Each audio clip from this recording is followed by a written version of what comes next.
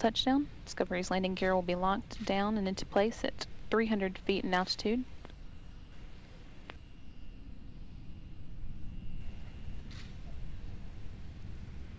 It's currently 3,500 feet and traveling at a rate of 370 miles per hour. Coming up on 5 minutes, 45 seconds. We're down below 2 kilometers. We're preparing to light 3 Raptor engines to begin the flip sequence. It'll culminate with landing on the landing pad in Boca Chica.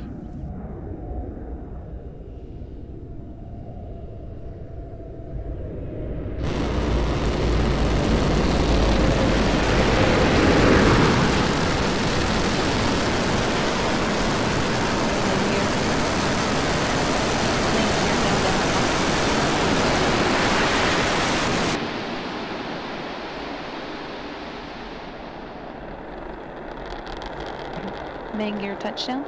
Pilot Jim Dutton now deploying the drag chute.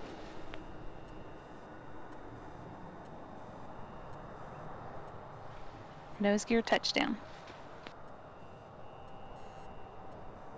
That brings an end to the STS-131 mission, the 131st Space Shuttle flight, and the 33rd to the International Space Station.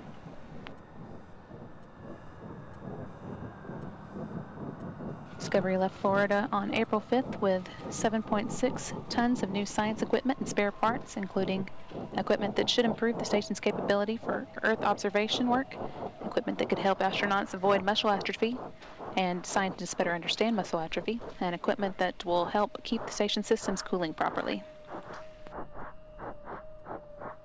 Discovery brings home with it the last large return load from the station, 2 tons of used equipment. Third time's a charm, as the saying goes. We've had a successful soft touchdown on the landing pad. That's capping a beautiful test flight of Starship 10. As a reminder, the key point of today's test flight was to gather the data on controlling the vehicle while re-entering, and we were successful in doing so. We had a nominal ascent. We had the maneuver to place Starship horizontal when we reached 10 kilometers, right on time. And then during the subsonic entry, it appears we had good control of the vehicle using